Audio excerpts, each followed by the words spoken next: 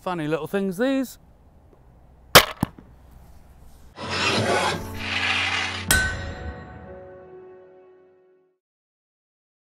Hi, it's Todd of Todd's Workshop and Todd Cutler here, and today we're going to talk about this, the Gribshunden crossbow. We're also going to range across a few other areas because it's an interesting project, not just about crossbows, but about the way that you approach reproduction artifacts and what they do and how they work. Now we're going to start at the beginning. So my knowledge of history is English-based, France, Italy, Germany, but not so much going up towards Scandinavia. So, Gribshunden, we'll start at the beginning. King John of Denmark and Sweden like to fight quite a lot, and this is talking about the late 15th century. King John had a ship called the Gribshunden, or in English, the Griffin. Now, he went off raiding in 1495, ship caught fire, sunk in shallow waters off the Blerkinge archipelago in southern Sweden. Sorry if I've messed the pronunciation up. 1970s, a bunch of Swedish divers, local diving club, found the wreck. And then since then there's obviously been investigation and so on. But 2019, I believe there's been quite a larger upscale investigation, archaeological work on the site. And this has been done by a few universities, funded through Lund University and Blerkinge Museum. And they've asked for me to make a reproduction of a crossbow that they have found, or fragments of a crossbow. And that is really where the story begins. Now, if you have a look at these pictures here, these are fragments of a crossbow stock. There's not a lot to see. You can see where the nut was, you can see a couple of holes, trigger hole, a pinhole for some other purpose. There's not really a great deal of it left.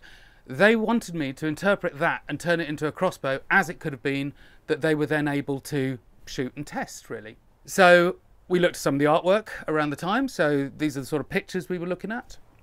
That gives you a bit of a layout. We looked at another Danish crossbow, or a crossbow in a Danish museum. That again gives you the sort of thing that we're talking about, that we're looking at here. It was a very interesting project, this, because I'm being dictated to about how to make a dynamic, a kinetic object. Now, you might think that they're the client, I'm the supplier, I make what they tell me. Yes and no. Because at the beginning, and this is no disrespect to them, but they didn't quite understand the complexities of making a crossbow using the information they had. So they knew that they had a nut that they had found, which was on the shipwreck, but not necessarily any evidence at all it was associated to the stock they had. But they wanted the nut of this size, and they wanted the stock, the crossbow based on that stock, and then they had bolts here, which are based on bolt shafts that they found that they wanted to shoot from the bow. But we don't know the width of the bow, we don't know the draw length, we don't know the power stroke. None of that is left on the stock that exists. Now we're just going to have a look at the bolts here. Now this bolt here is one of my standard kind of bolts, but it's a bit shorter than I would usually do, by about 50-60 mil, 2 inches or so. This makes it less stable in flight, makes it harder to use, harder to make. The bolts that they found on the wreck may or may not have been associated with that particular crossbow. We'll never know. But they wanted to be able to say, these were the bolts that we found. Again, I can say that this is a bolt that will shoot from that bow, but it's not that it was necessarily the bolt for that bow. And actually, I suspect it was probably for a lighter bow, because it is a bit shorter, and lighter bows are happier with shorter bolts. Then we come to this one, which is really curious. Now, of course, in the modern day and age, you don't take your hunting weapons with you when you go on campaign as a soldier. Things were different then. And this is a hunting bolt. It's blunt-headed. It is to protect the plumage or the fur when you're hunting. It's not to penetrate, it's to bludgeon something to death. It has a 3/4 inch and 18 mil diameter shaft here, and then tapering down. But this again is part of the problem. So they had some bolts where the actual groove for the flights was very indistinct, and I couldn't really make it out, so I just had to assume that it was wooden flight. It might have been feathered. And I put my wooden flights on. It had a very pointed 18 mil 3/4 inch shaft here with a very pointed point for the socket. We didn't have any heads. I have to assume that it was a crown bolt, a hunting head, even though it's a military ship. You know, they land, they shoot. And the shaft length was really short. I think it was about 22 centimetres, something like that. A very difficult thing. I've never made one like that. I thought that thing would never work in a million years. I shot it, it didn't work, it was hideous. And then I cut the flights down because my intuition was telling me that there was too much drag at the back. I cut the flights down and it shoots nice and clean. So that was quite an interesting thing for me. But the other thing that was interesting is that you can see at the end just here, all right, just at the end there, it's curved to sort of cup the string. I don't know if it was necessary for this type of bolt to do that. It's not something I've ever seen on a crossbow bolt before, but it was evident on the bolts that were found on the Gribshunden there. So what they were asking me to do was to make a working crossbow so they could use it and shoot it and test it and display it and say this is the sort of bow that they had. I can't do that. I can't do that because there's not enough left of the bow. And bows are not, they weren't made to a pattern. You know, different makers made them in different ways. So that's not something I was able to do. But the other thing that I'm not able to do is say, yes, of course I can make the nut that size. And yes, of course I can make the nut this far back from the socket. Because by doing that, I paint myself into a corner. And that corner might not necessarily deliver a bow that works. And of course the client wants a bow that works. So we had quite a lot of toing and froing saying, do you want one that looks like that? Or do you want one that works? Or do you want one that kind of looks like that and works? Or, you know, and this is the thing, it's difficult. Now I'm going to explain what I mean by that. So we're going to start at the bottom line, right? You make a reproduction of a dagger. Now, this dagger here, it needs to fit my hand. Well, that's fairly obvious. The blade needs to be the right kind of length. Well, again, that's fairly obvious. It's the right kind of thickness. Now, point of balance, it's a personal thing. My view will be different to your view. So there's no right or wrong about this. As long as it is the right kind of dimensions and the right kind of materials and the right kind of shape and appearance, then it is basically the right dagger. It's a fairly static object. You can't go too far wrong reproducing something like that. You take this sword here, this one's actually by Albion, the dagger there was Todd Cutler. This is an Albion sword I happen to have. This is slightly different. Now if you look at this, a sword is a spring. Now you can see it wobble, I hope. Now here you've got a centre of percussion. That's where you want to strike with your sword. My personal view is that might be perfect. You might not like that. You might want that position here or here. So again, if I reproduce a sword like this, if that point of percussion is slightly different, or the balance point here is slightly different by a centimetre or so, it doesn't matter. It's still a good sword. It might not be your sword, but it might be my sword. It's still a good sword. A sword is harder to make than a dagger because it has some kinetic properties, but it is still essentially a fairly straightforward object to get a good sword, right? There are some things you have to do, but this is where it all changes.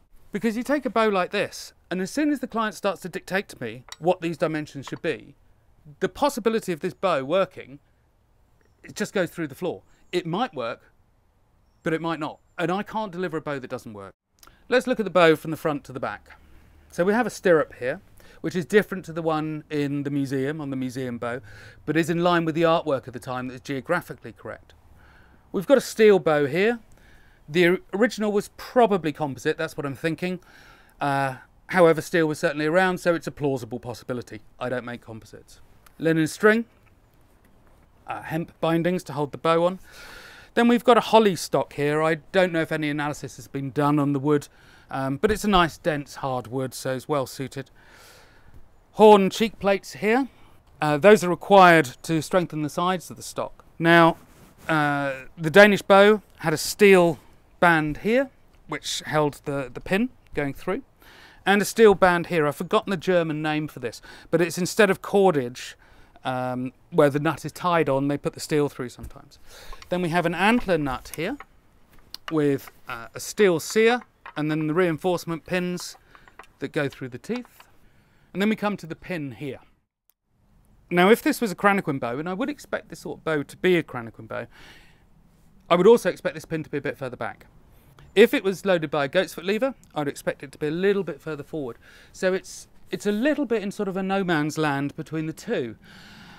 I've made it as a goat's foot one because we had some time issues and some budget issues, and it works as a goat's foot lever, but it's not ideal. But again, it highlights that thing about certain aspects of a bow. If they are defined, then you have to follow them. And that hole was clearly there on the stock, and its relationship to the nut was clearly there in the trigger hole. So really, those relationships were set. So I wanted to follow that. it's the tiniest little bit of information that we could really extract out of that stock. That, and the fact that it was the curvy type of bow like this one here, sort of either a hunting bow or a war bow. There wasn't a lot of differentiation, but it was of that sort of Central and Northern European curvy style. And then we have a trigger bar that again is following the ones in the paintings more or less.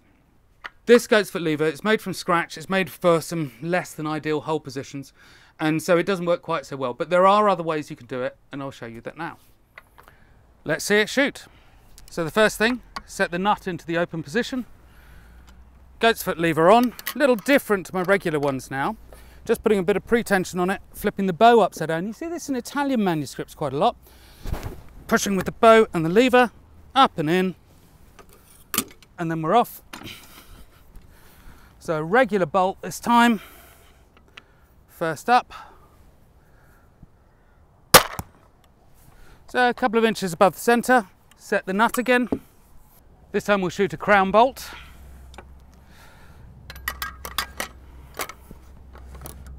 Yep. A little bit of pre-tension, there we are. And we're in.